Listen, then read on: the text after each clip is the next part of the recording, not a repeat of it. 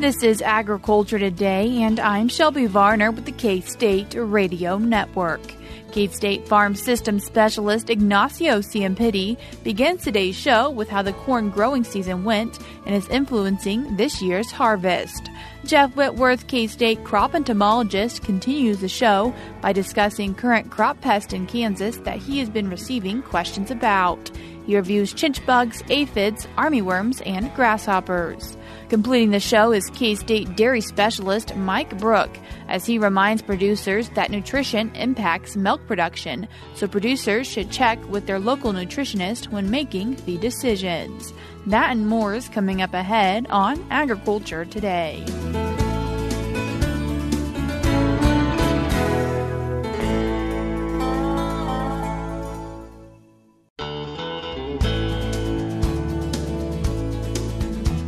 You're tuned in to Agriculture Today, and we start our Tuesday show with a discussion on corn harvest. And then to share his knowledge, we have K-State Farm Systems Specialist Ignacio Ciampitti. Ignacio, thanks for joining us today. Thanks, Shelby, for your invitation. So talking about corn harvest, Ignacio, how was this year? Well, that's an excellent question. To be honest, it was just a roller coaster, like moving all the way from some good conditions early season, depending on the region of the state. Then the challenges that we faced during the July, August weather, and right now some of the things that we are encountering, as we are getting to harvest in many of our locations, we start seeing a lot of complex scenarios for corn this year. And as we're looking at, some people are harvesting and chopping their corn. Kind of what has it been looking like across the state? Well, it's very diverse. As our state, the last couple of weeks, and then by talking with some farmers, we go from situations where farmers that they have irrigation, they are in a completely different scenario. Still, one thing that is very important for this year to understand why we finish like what we are ending this year, we have seen two kind of things that are quite unique. The first one, if you look at our July weather, which is one of the most critical. So if you think about as a farmer for corn, if you are planting early, that weather around flowering, and we usually say the 30 days within flowering time are really critical to establish and to define if that corn is going to yield 100% of the potential, what a farmer usually estimates early season, or if the conditions are not good. In many cases, we expect that the weather around flowering it might make an impact closer to 50% of yield reduction, coming just from the weather around flowering. And I'm saying this because that shows how sensitive is corn to any weather conditions that are basically taking place during that time of the year. When I'm saying weather conditions, we talk mainly specifically, let's focus on drought, and we talk about the lack of precipitations that we have in many situations, in many parts of the state during July, and we will get back to August. And the second one is this year particularly high temperatures. And when you talk to farmers, we know that corn really likes sunny days and really like high temperature. And many of the questions that we have many times is how high is too high in terms of temperatures. And this year we have seen temperatures that they were extremely high. And in many situations, we're okay if you are probably 95, 100 degrees on terms of temperatures. When we are moving above those numbers, during the day temperature is becoming a problem. And particularly one of the problems that we face this year in early July, late July, and then a little bit on the side of the end of August, were the high temperatures, and mainly on the central and the eastern part of the state. So if you want to focus in some of the most, I would say, complex regions for corn this year, believe it or not, is on the central part, all the central corridor, and also the eastern part. Mainly we have high temperatures during the day, but also, which is a factor that I think that we start seeing more and more often in the last, I would say, 2 or 3 decades, we start seeing high temperatures during the night. So many situations when the day temperatures are really high, those night temperatures are staying quite close. And even when we are expected to see low temperatures closer to the beginning of the day, 5, 6 a.m. in the morning, we still see that those temperatures are on the high end. And one of the main factors affecting the plant and reducing the productivity is that lack of difference between the day and the night. The plant during the day is fixing carbon, accumulating sugars. Those sugars the plant is using it to grow. And during the night, usually what it does is basically using some of those sugars to start continuing growing the plants. And the plants are growing fantastically during the night. What happens in many of the situations when you have shorter or lower variation between day and night temperatures is that that plant doesn't use those sugars. Those sugars are not going for any growth. And then in many situations, they are only being used to repair. And then the plant is not basically growing. We have seen this year many weeks where the plant was basically continuously not growing and just keeping up, trying to maintain functionality. And this is a result of what we are seeing today in many of our harvest yields. We were talking to some farmers, for example, central Kansas or Wichita, some of the dryland corn, also in the Salina area. Some of those yields are extremely low. So some of the farmers that we talked, last couple of weeks, we were seeing yields that they were in places 40, 50 bushels. When dryland corn in some of that area could, in many places, in many situations, could yield until 100, 150 bushels. So we are seeing that kind of a yield reduction that in some places is close to 50% or more. And this year is not only coming from stress conditions during the flowering time, but also during the last week of August, when the plant is filling those kernels, we have really poor conditions. We didn't have that change in precipitation as expected because there was a projection to be El Niño and to have more precipitation. We have some precipitation, but not as much. And the other factor that we discussed earlier on this piece, the high temperatures again. We have high temperatures during the last week of August that really just basically finished the crop. If you look at most of the problems that we face today, if you start looking at corn ears in the central and the eastern part of the state, you will see that many of those ears, they see some kernel abortion. So you see ear sizes that they are particularly not bad, but many times those top of the ears, those kernels are completely aborted. And that is basically just a sign of the situation that we went through after flowering. And then the last piece to basically just help us to put yield as probably low as possible is the problem that many of these kernels were not in some places completely filled, and even we have late abortion. We have probably kernels that they went through the process of pollination and effective kernel formation, but then we have abortion sometimes even 30 days after flowering. And those are the situations that if you look at also the kernel size, which in many places can compensate to 20% or more of the yield. This year we haven't seen any compensation, or in many places almost like very low or poor kernel size. That explains a little bit about how we are ending this growing season. A lot of challenges, to be honest, for many farmers, many of them working on dryland, many challenges.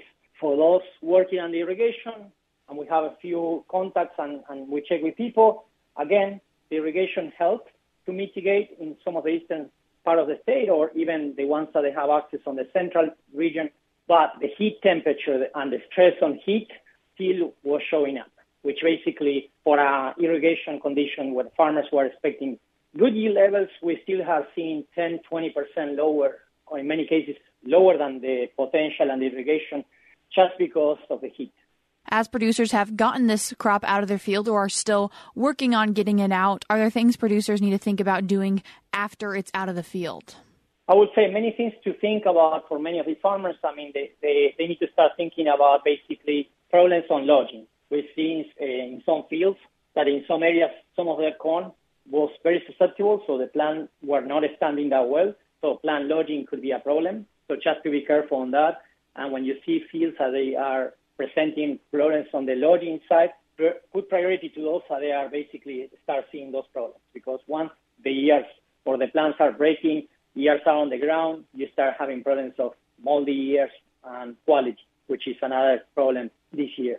And then the other thing just to realize is that some of this corn that in many situations was fertilized for a high yield, this year we will show lower yields. So don't be surprised to see potential high nitrate levels on the stalks, because that's another symptom of those plants that they were shooting for high yields, but they finish with lower yield, and they will have a little bit higher levels of nitrate on the stalks. And as we look forward to next year, are there a few things that producers can maybe do to help put their best foot forward? I think that this shows, again, as always, the complexity behind being a farmer. It's not a simple task. The only piece that I always mention to them and trying to help them is to say, be conservative. If you start the growing season with low water or low soil moisture early in the season, try to play conservative. Don't be too aggressive.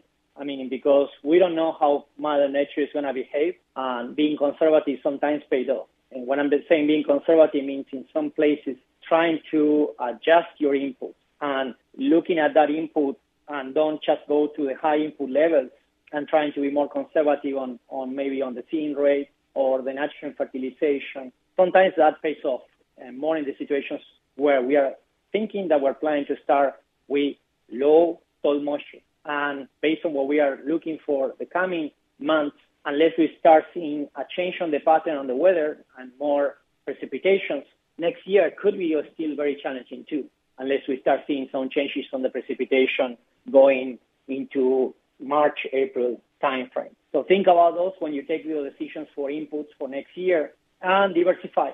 Don't try to plant everything at 1 or 2 weeks.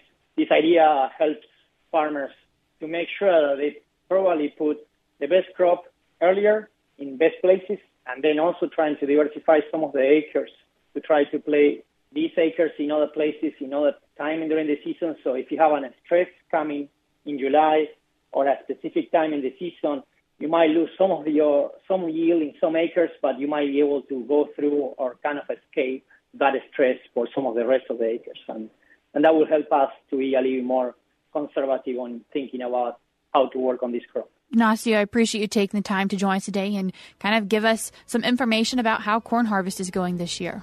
Yeah, thank you for your time, too. That was K-State Farm System Specialist Ignacio Ciampitti. We're cutting to a short break now on Agriculture Today, but we'll be back with more ahead.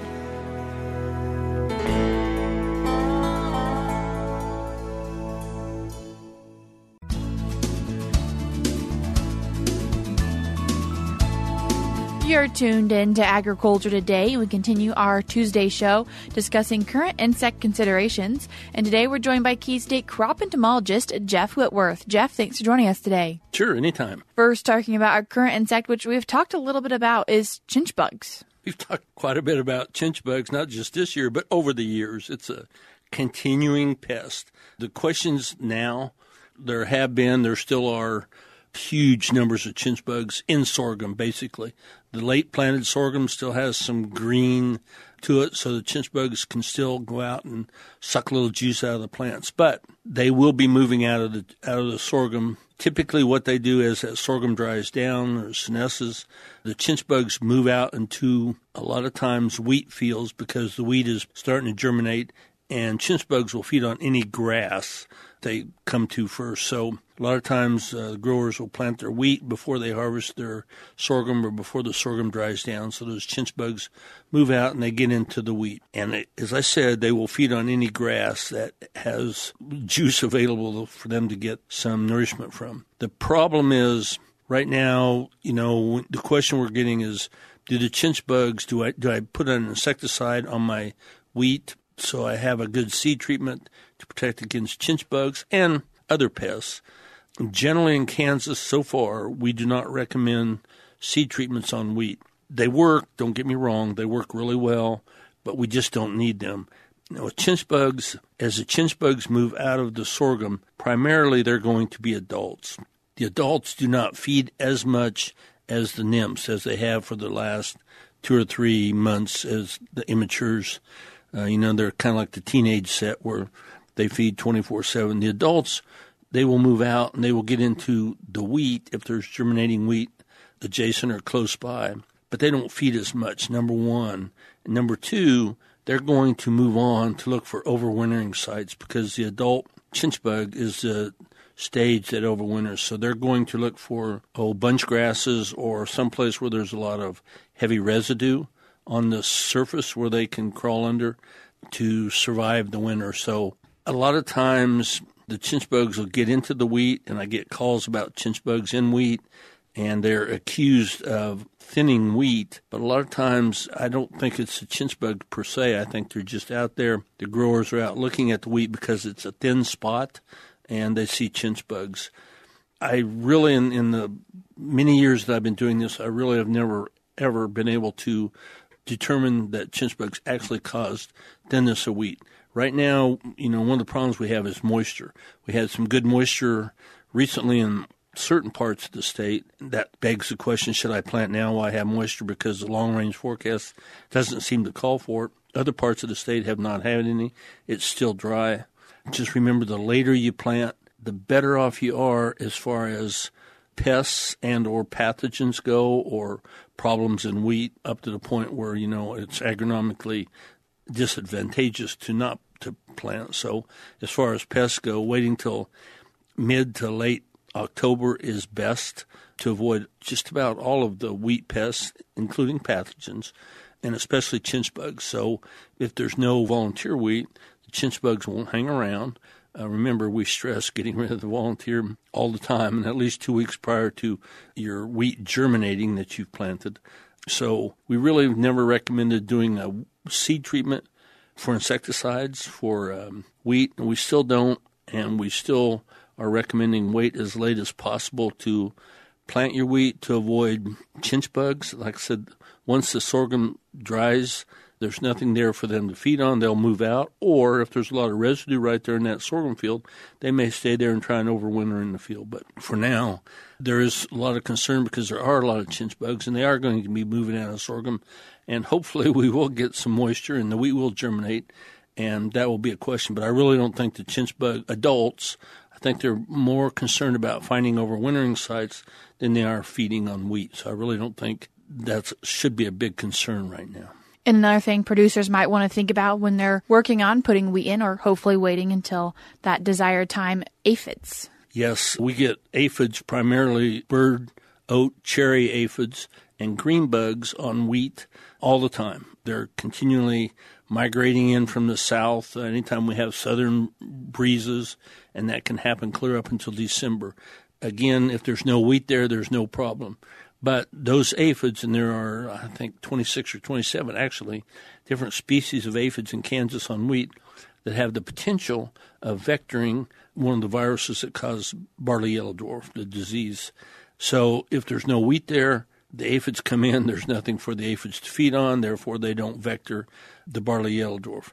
The earlier planted wheat, the aphids come in, and it's the barley yellow dwarf that gets started in the fall that is more damaging to the wheat, because it will stay there and then they'll be increased in the spring by other aphids as they feed on it. That's how the virus is vectored, is for aphids feeding on wheat, and then they fly over and feed on it, or crawl over and feed onto another plant that doesn't have it, and that plant gets that particular virus. So if you plant wheat late, again, you'll still can have aphids, but the barley yellow dwarf has less chance of getting started, and if it is there, it'll have less chance of being transmitted to other plants within the field. So again, the aphids are going to be there. They're going to continue to come in, but the later planted wheat, the better off you are as far as avoiding barley yellow dwarf. The barley yellow dwarf that gets started in the spring doesn't seem to have nearly the impact on yield as it does in the fall. So that's another consideration for planting as late as possible. In fall, also thinking about alfalfa planting, and there's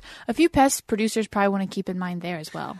Yes, I get calls about alfalfa all the time. One of them is the armyworms, or the beet armyworms, or the army cutworms, because they get in alfalfa. And they can do a number in late, if alfalfa is planted early in the fall so that it comes up in the fall. It's pretty attractive to these insects. It's a new succulent plant, and they can do a number on it before it gets pretty well established. So the worm complex, armyworms, and also grasshoppers.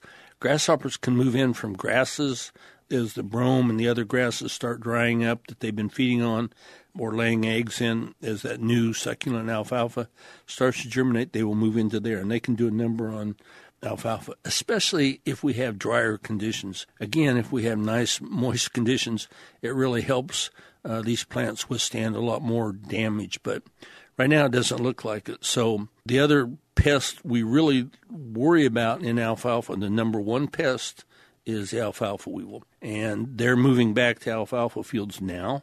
They move back in September and October. The guys always want to know if they plant alfalfa if they will be infested with, if their fields will be infested with alfalfa weevil.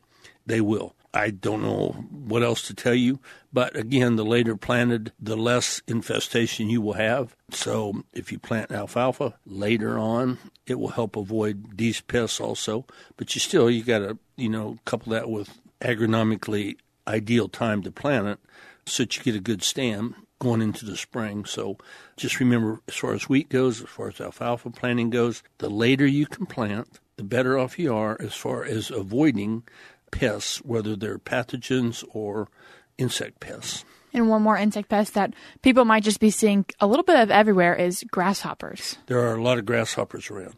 For the since mid-August through September, the grasshoppers have been laying eggs. So they haven't been as active in feeding, but it seems to me like over the years, after that month of intensive oviposition or egg laying, then the grasshoppers that are left, they move out and they look for succulent green plants to feed on. And again, it depends on the fall. If we have an open fall, if it stays warm, clear up until the first part of December, grasshoppers, these armyworms, the beet armyworms, they can really do a number on alfalfa or wheat or whatever crop they're in, especially if we don't have good moisture.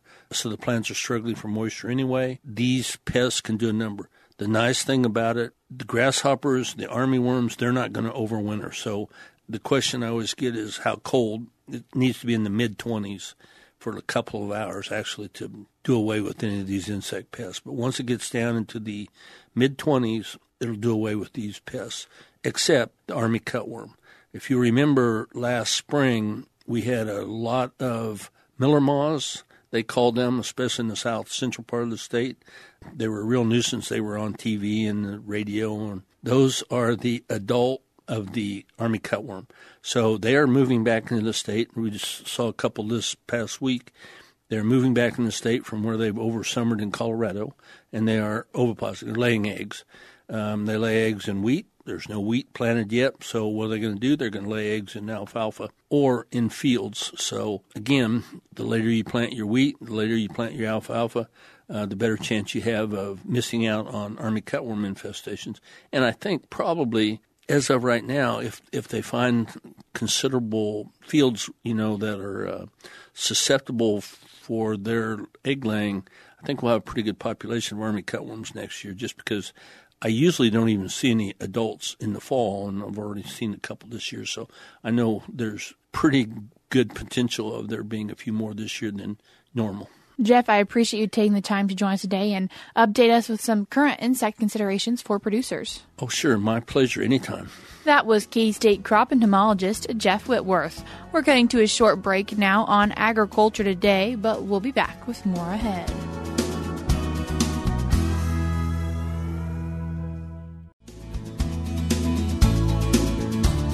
This is Agriculture Today. Along with Shelby Varner, I'm Jeff Wickman. We end today's program with this week's milk lines. Feed cost is typically more than 50% of a producer's expenses. While controlling feed cost is important, K-State dairy specialist Mike Brouk says that providing animals quality feed is also important. Today I'd like to visit with our Kansas dairy producers concerning what we might need to consider as we feed cows through these economic times. I know that most of you are very concerned about where we're at with feed cost and where we're at with the margins. And as we look at the milk-to-feed price ratios, particularly for the months of June and July, nationwide, those were the lowest they've ever been. So as we progress into August and the later months of 2023, there will probably be some improvement in that as we see maybe a slight drop in feed cost and we see an uptick in the relative value of your raw milk on your farm.